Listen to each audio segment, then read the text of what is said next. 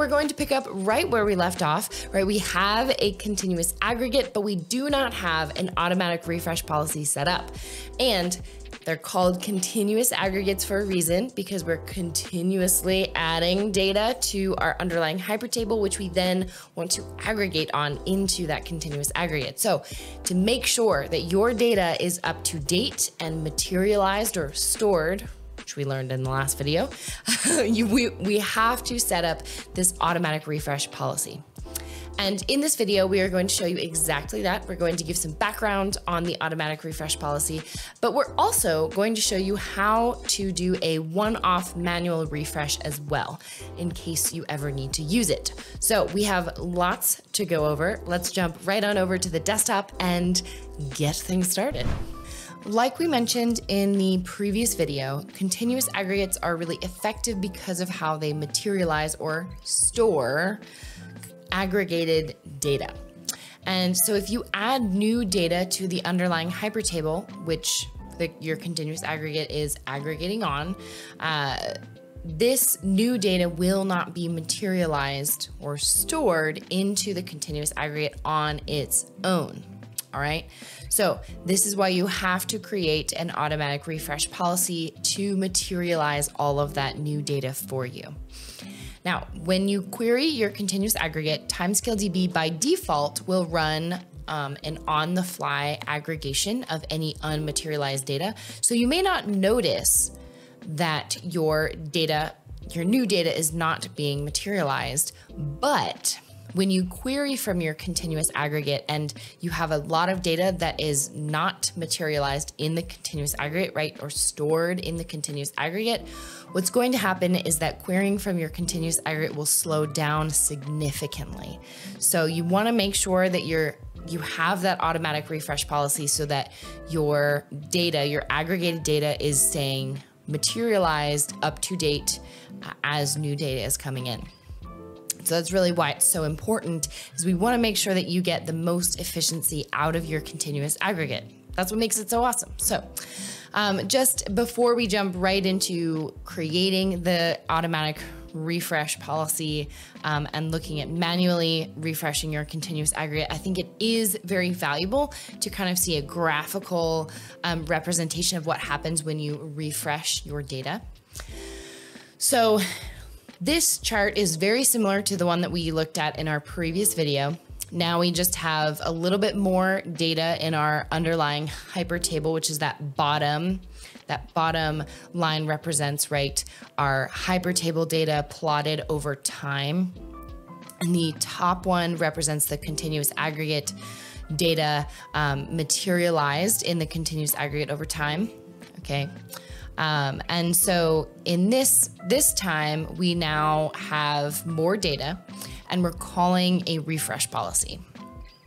And in this case, the purple represents buckets of time that are getting aggregated and materialized. Maybe we're calling the refresh policy, and all of those small orange dots from the raw data have not been aggregated and materialized yet into the continuous aggregate. So it's taking all those fully finished time buckets and aggregating that data and materializing it in the continuous aggregate. So that's what the purple kind of represents.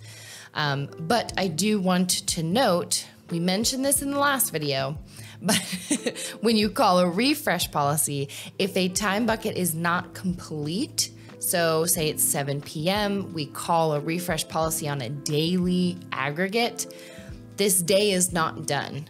So when we call the refresh policy, what's going to happen is that the data from today that was added will not be materialized in the continuous aggregate until this day is finished and we call the refresh policy again. Okay. Just good to note. It really, since it's only going to affect that last time bucket, or maybe 2 time bucket, depending on how your data is set up, it really should not affect that efficiency when you call the continuous aggregate, but it is just good to know. All right, so like we said, the easiest way to make sure that your continuous aggregate stays up to date is through the automatic continuous aggregate refresh policy. It's really the set it and forget it option, and why we suggest it. So let's actually create one and get it set up for our continuous aggregate. So if we remember from last time, our continuous aggregate was called 𝗥𝗲𝗃𝗃𝗃.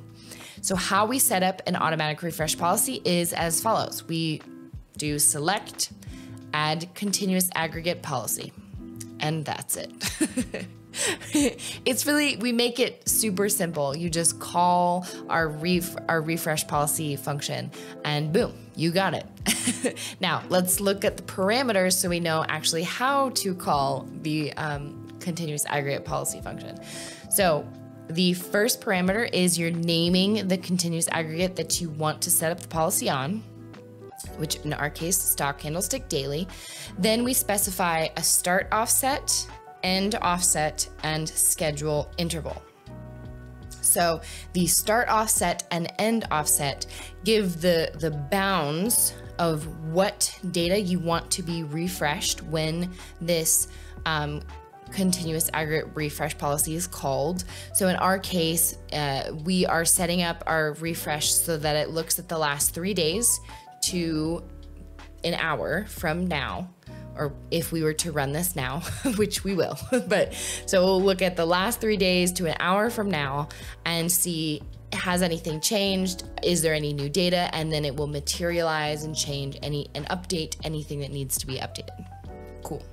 And then the schedule interval is just saying how often you want this policy to run. So in our case, since it's a daily aggregate, we only need it to run daily because, right, it shouldn't have any new time buckets, fully finished time buckets, kind of between that. So daily makes sense in this case. So right when it runs, we're looking at materialized data from between 3 days ago and 1 hour. And it's executing daily. Okay, so now we can look at how we would manually refreshing on our continuous aggregate. So this is again a one-time refresh function. So it's not going to create that continuous refresh policy, right? It's just a one-time thing. You're calling it one time. So maybe it would be useful if you had to update data in the past, or you just want to refresh data in a very specific time interval. So that's where it really can come in handy. So let's look at how we would do it. We do call refresh continuous aggregate. Pretty straightforward. And in this case, the parameters are very similar. The first parameter is 𝗥𝗲𝗃𝗃𝗃, so we're naming the continuous aggregate that we want to update. Then the now minus interval of 1 week, that's specifying kind of the start offset, and then the now is specifying the end offset, essentially. So in this case, maybe we want to refresh data from the last week to now, and we're calling it, and boom, one time, all of that data is looked at. Does anything need to be updated, changed, whatever? And there you go.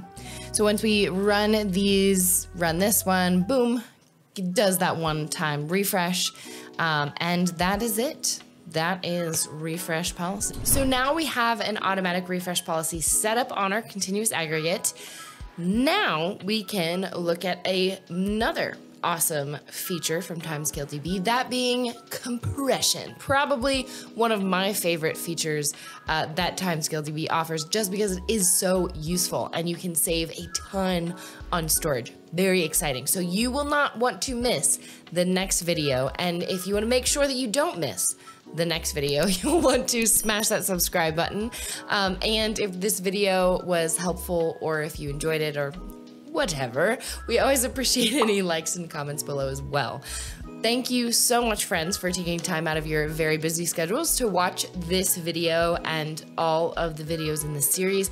I hope that it was helpful in giving you confidence as you set up your continuous aggregates. And as always, friends, happy coding.